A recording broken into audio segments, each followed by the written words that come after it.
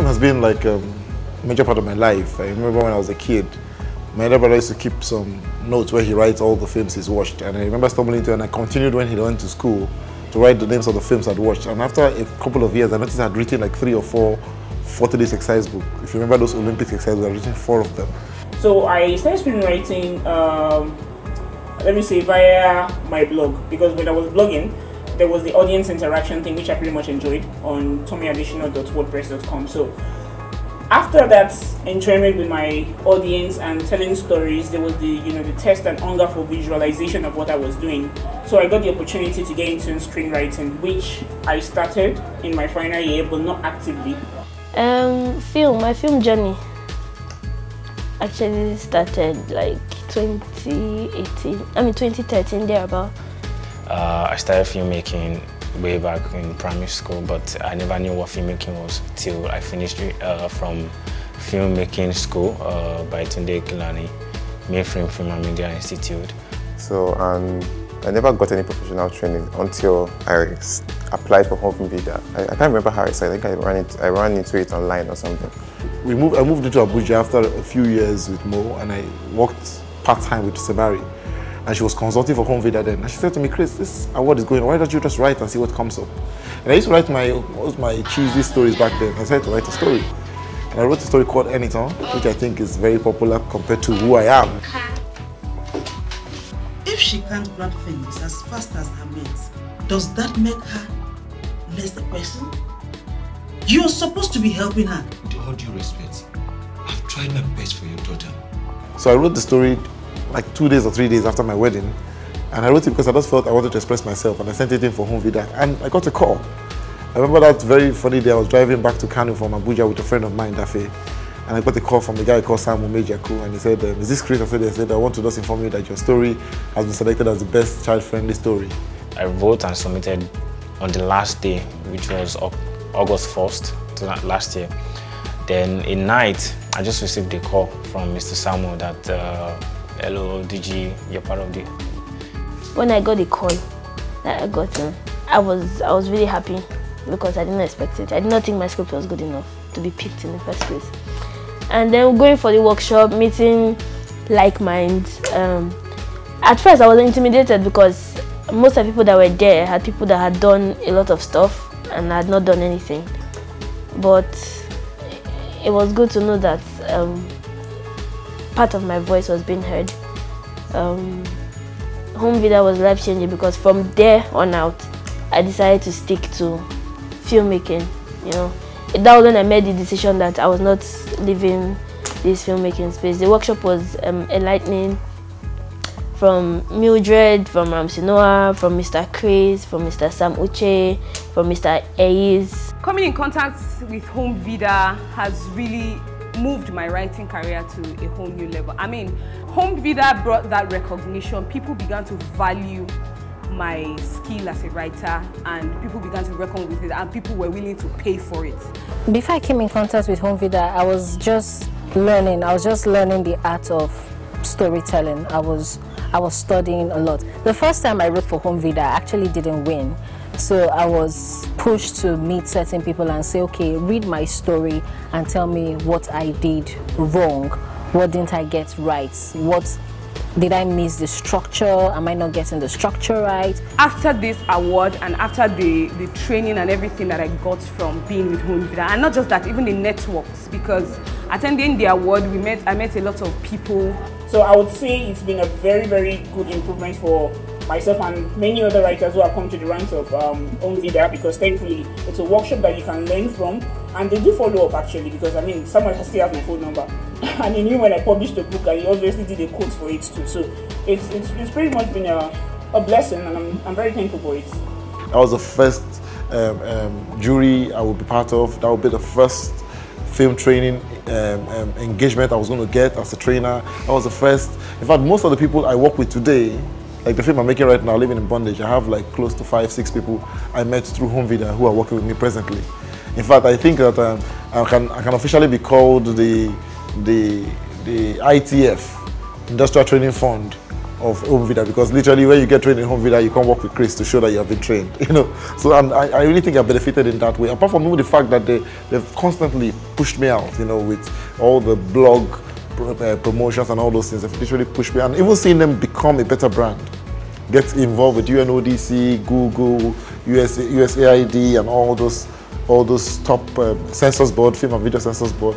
Chris is a delight to work with, and when you find a person like that, you know, you're talking about someone with very strong human capital. You know, with the young minds that I met, we've done a lot of stuff like film, documentaries, and all. And the project I'm currently working on, 2 of my friends that I met there are also part of the project, doing big for the project. So I think Homevida actually did a lot for me as a filmmaker, as a young filmmaker, and a couple of people, we developed a story and during the workshop, and it was like we were doing one of the classes, and we developed a story, and myself and Michael and Yoyo, who were in the class with us, decided to make a film about it. Or they decided, and they kind of invited me to produce it. So I produced, Michael directed, and I think Yoyo was the lead. Sagaloyu.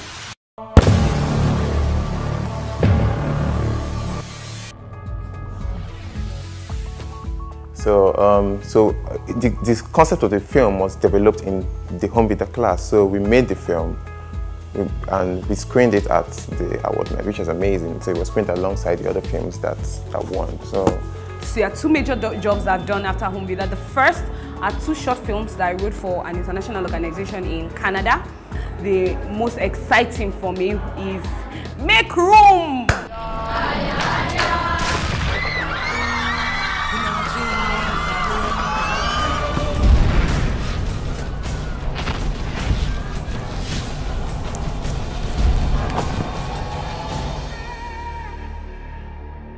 And the person that produced the movie was someone I met during the Homevida Awards, and we were talking, and he said, do you have any feature-length film that you would love to pitch? And I said yes.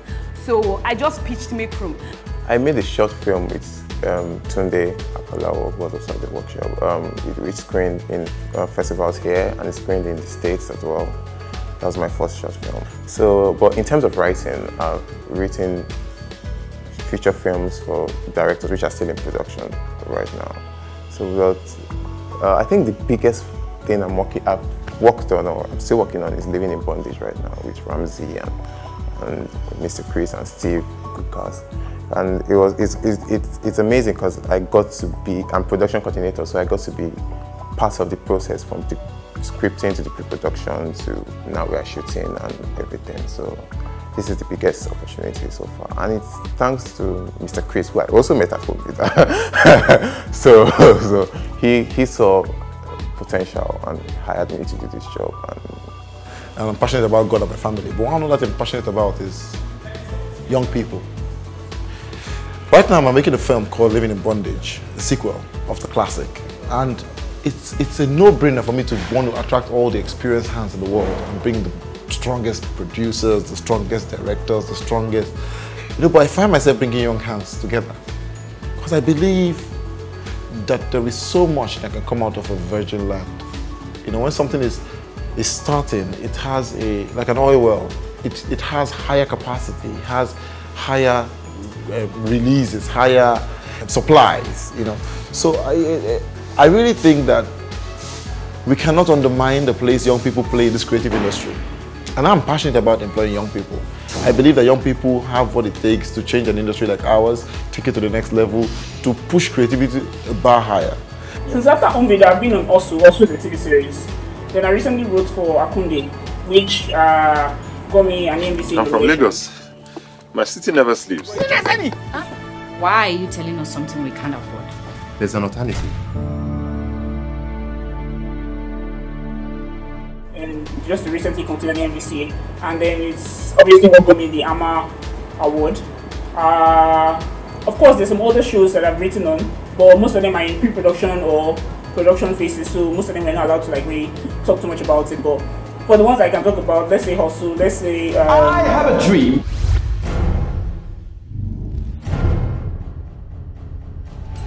Abeg, stand up now. Why are you sleeping like this? Come down, come carry your movie.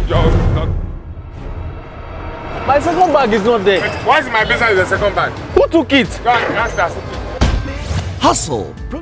Akunde. Then I've got my own short films too, of which one won a real-time award. That's the other mate was on autism. So off the back of Homevida, there's been improvements, and then there's obviously been growth and progress so far. An organization like Google took interest in a young person like me and believed in my dreams and my skills enough to give me a platform to express myself. So I want to say that organizations like this should be extremely proud of themselves and know that they are doing exceptional work. The works they are funding, the things they are supporting is impacting lives far beyond even what they have recorded on their monitoring and evaluation scheme. Okay, so first things first, what I would say is thank you, Google and USAID. Yes, they gave me an opportunity to start up my career. I would like to say thank you to them. Thank you for believing in young filmmakers. Thank you for encouraging us to make films. You can't put a value on the things we've gained from. We can't value the things we've gained from this workshop. So we can't thank these organizations enough. USAID, Google, and.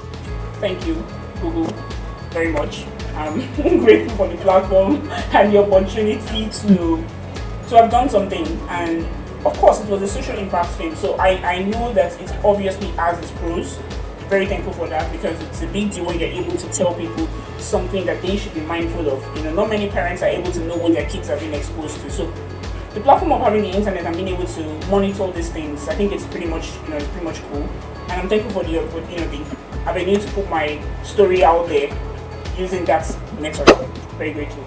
I would say thank you very much, and don't stop doing what you're doing. Just keep